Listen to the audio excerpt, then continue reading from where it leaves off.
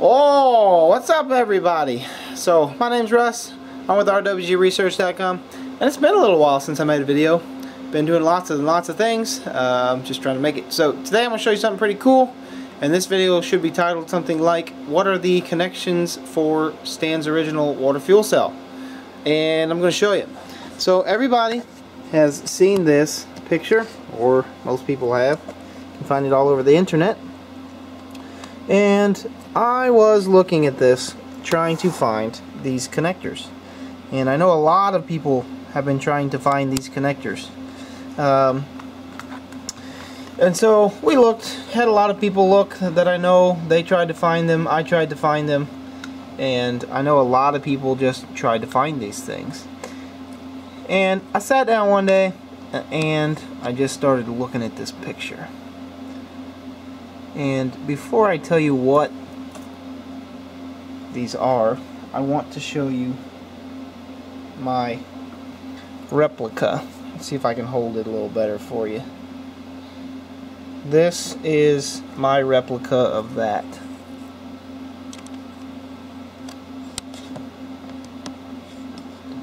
Okay. And I spent quite some time trying to figure out what these things are. And I finally figured out what they are. These are exactly dimensioned and or should be awfully closely dimensioned to the original, as you can see right there. If I hold the angle just right, and that obviously is a little bigger, but you can see the relationship between the two. Might be able to get it even better. Let's try maybe that. It's pretty close. About right, like, yeah, it's about right. Alright, so there you go. So you can see that I have successfully replicated that. And I'm going to show you what these are. But there's the connectors. And, okay, so I'm going to show you how I come across this. I thought this was pretty interesting, so I thought I'd just show you. So, I got to looking at this picture, and got to looking at this, and first thing that came to my mind, obviously it's a bolt of some sort with a bolt of some sort. And what caught my eye was this discoloration right here. Okay, this discoloration and these lines. Okay, so the discoloration in these lines. I got to look and I'm like, you know, that looks like a bolt I've seen before, and I can't, you know, figure out exactly what kind of bolt that is, but I've seen those ridges on bolts before. So I got to looking and figured out that this was a, well, I'll show you these other videos, or I'm sorry, these other pictures. We've all seen these pictures as well. I got to looking, and I got to looking right here, and I saw this shape right here. That is the back of a Allen wrench. Right here, it's hard to see, I know, but that's the back side, or that's an Allen wrench socket. This is a socket head cap screw.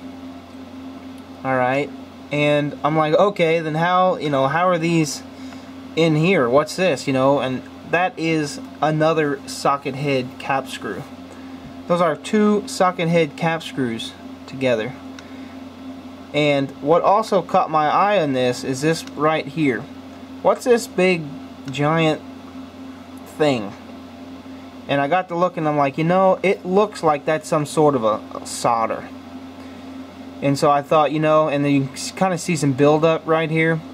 I'm like, you know, and you kind of see some on this one. Now, a lot of these ones that you can get good good pictures of, you can't really see anything around there, but the solder might be on the inside, or he only may have soldered a couple of them. Alright, so I'm like, okay, so he silver soldered these on there and probably pressed these inside of here. You can see doesn't look like there's any silver solder or anything, or it looks like there's some silver solder around this edge. So I'm like, well, I can make that pretty easily. I just got to get the right components. So that's what I come up with, and I'm going to show you where all these parts are and where they come from. Here's my pile right there of the ones I already have done and I have silver soldered. Some of these look much better than others. Some of these don't look good at all. I just barely got enough silver solder on that first one just to hold it in place, and then the washer I tried to get it all the way around. These things are extremely hard to silver solder because you get them hot enough, you boil the flux off, and then they won't solder, so it's it's really difficult. Drill these out, and I got my O-ring on there. So I am going to show you. See, I got to get this as well. Alright, lay this out here. This is the company I bought the springs from. Alright, right there, you can go to www.nutty.com, and they have really good prices on this stainless stuff. So basically, we started out with a 1/4 20 3/8 long socket head cap screw. This is stainless steel. This is 818 stainless, I believe. So we have here our regular socket head cap screw. Alright, this one's not drilled. Now, what I did is I drilled the back side of these out to fit these in here because they were just not quite right. You can see the edge there. Just not quite right to fit the proper size thread in this. Alright, so basically I drilled the back side of this out just so those little ridges on there catch the edge of that hole, and I can press this in there and get it to stay. And I used a actual like big like a hand press and pressed those inside of each other. Alright, so with that you end up with one of these. Okay, this is just pressed in there and it does stay, but I went ahead and silver soldered them anyway just to keep them in place. Alright, so after you drill them out, pop them in there, and then grab yourself some washers. I do not have, oh, we better show you what size that other one is. It's a 632 1/4 inch long. That's this secondary electrical connection bolt, and you can see these fit right on top of here real nice. The electrical connectors do. I don't have the washers yet. Every washer that you'll find out there with the stainless is a 1/2 inch big, and for my application I wanted these smaller ones. I believe these are metric, but I haven't found them yet. I only had a handful here at my house to get some of these done. I took off other things that I collected in the past, so that's the only problem I found so far, is the washer. I don't have the metric standard type washer. Now the O-rings, got it fastened all. There's the part number for you. You can probably buy those at a local store as well. And then these springs, the company that I bought these springs from was Jones Spring Company. Okay, you can look that up online. And the spring that I purchased, bought a couple different sizes, but this one is a 4009. Okay, that's the part number. If you go to their website and look it up, that's the part number you'll find. These are stainless steel springs.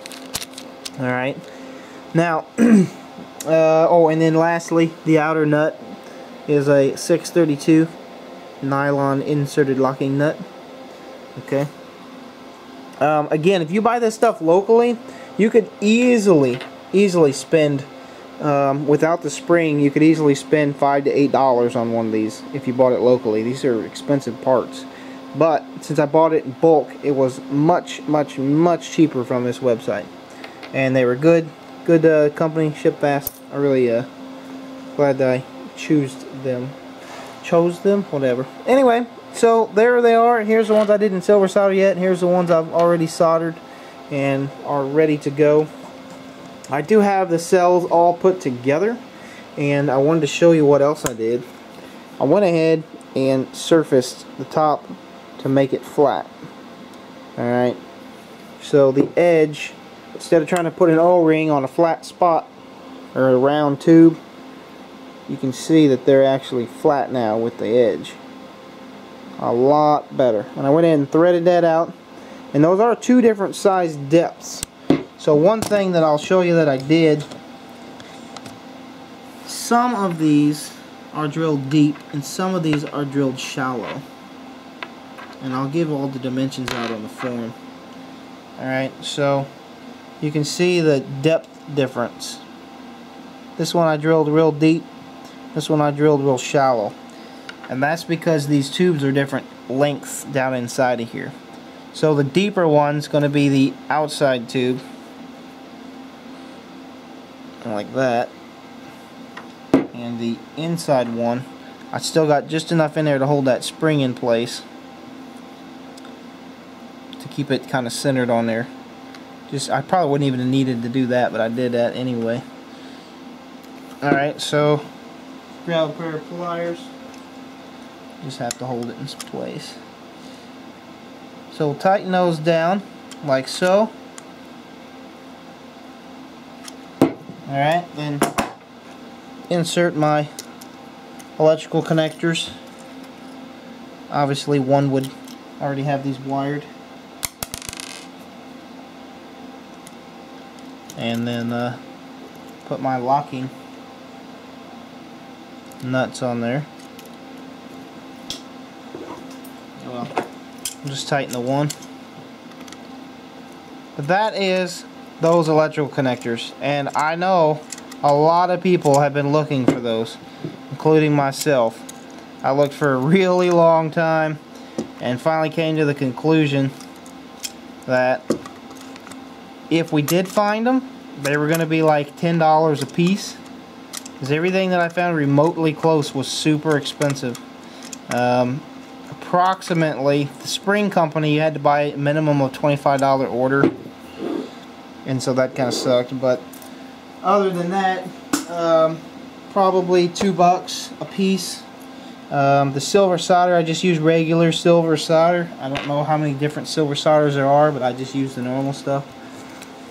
But there they are, the original replicated Stan Meyer's plugs. So pretty cool. I was pretty excited to actually find out what those things were, because I looked for a long time. And one day I just sat down and stared at those pictures, and I'm like, you know, those look familiar. What are those? And I had to buy a couple of different pieces and parts to find out what actually fit correct. So yeah, cool. I was excited. So most of you out there will be able to build those yourself. Now, I did use my lathe to actually drill these out. So you got a hand drill and drilling these out. It might be kind of tough. It can be done, but it might be kind of tough.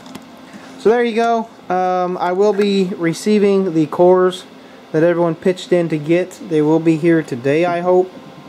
And then I'll package those up and out they will go.